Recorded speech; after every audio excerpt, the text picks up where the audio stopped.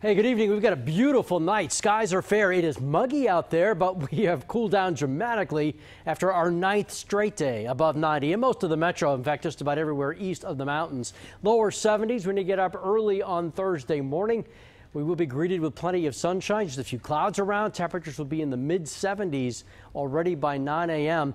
This futurecast is showing, okay, if we get storms, where are they most likely? It's showing you where the greatest energy is in the atmosphere.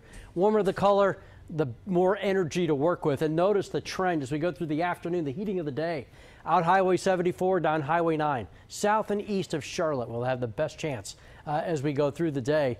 Forecasting again, our futurecast basically dry till the first showers pop south and east about 3-4 in the afternoon. I'm not going to tell you we won't see rain in the metro, but the chance is awfully low given the fact it's August and still hot.